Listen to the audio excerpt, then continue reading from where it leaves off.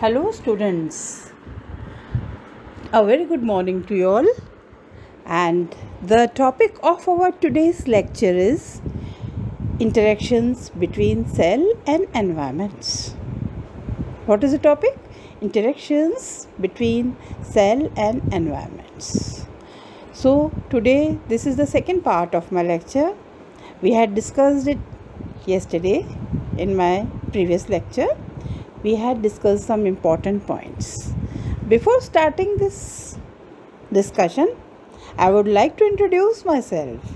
I am Dr. Preeti Mathur, Associate Professor, Department of Zoology, SPC, Government College, Ajmer.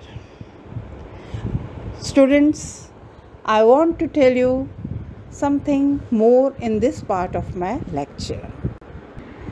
In this slide, you can see the extracellular space. The extracellular matrix, we can also call as ECM. We will call in short ECM. So this extracellular matrix is an organized network of proteins and polysaccharides beyond the plasma membrane.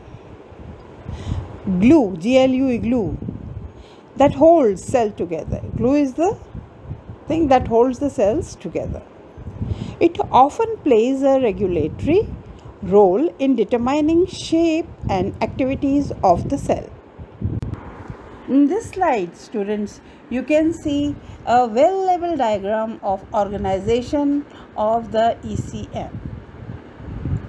Here in this ECM, you can see that there are present collagen, fibronectin, laminin, proteoglycan and integrin, which we used to previously say that there are intrinsic and extrinsic proteins which are present in the plasma membrane of the cell, and it plays a great role in taking in the materials, food materials or particles inside the cell or outside the cell.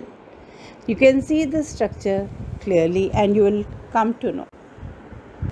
Now the extracellular space, ECM, it has been continued in this slide also, and there is the basement membrane, which is also called as basal lamina, and it is a continuous sheet that underlies epithelial tissue and surrounds blood vessels. It also helps to maintain cells attached together. It also serves as a substratum for cell migration, and it also forms a barrier to macromolecules, means very big molecules, they cannot enter or exit outside the cell plasma membrane. So these are the main functions.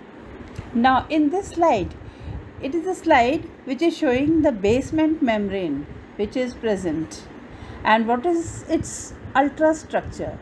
This is a fine ultrastructure, electron microscopic structure.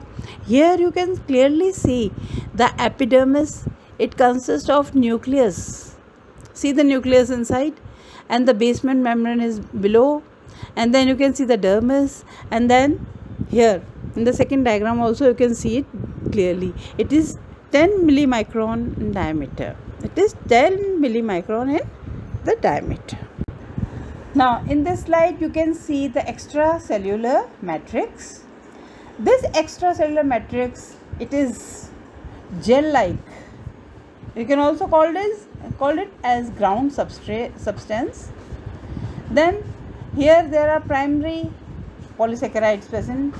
It is also made up of primary polysaccharides and glycosaminoglycans, proteoglycans, fibrous proteins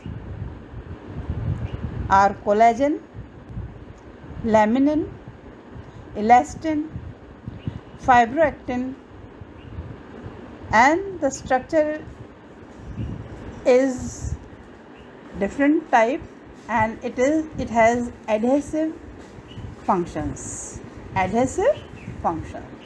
So these are the main points which I would like to tell you about the extracellular matrix. The extracellular space, it consists of collagens. What are collagens? Collagens are fibrous glycoproteins which are found only in the extracellular space. What are these?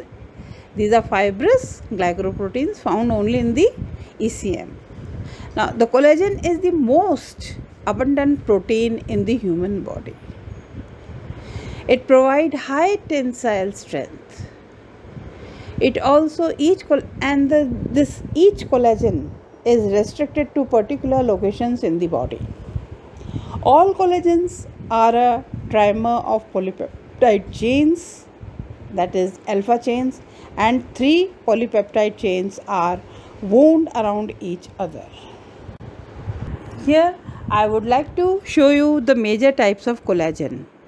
Type 1 collagen is the chief component of tendons, ligaments and bones. Type 2 collagen, it represents more than 50% of the protein in cartilage and is the major component of the vitreous body of the eye. It is also used to build the notochord of vertebrate embryos. Here I am showing type 3 collagen, which strengthens the walls of hollow structures like arteries and intestine and the uterus. Type 4 collagen, they form the basal lamina of the epithelia, and the basal lamina is often called the basement membrane. A meshwork of type 4 collagens provides the filter for the blood capillaries and the glomeruli of the kidneys. So students, this was the last part of the second part of my lecture. We will talk again further.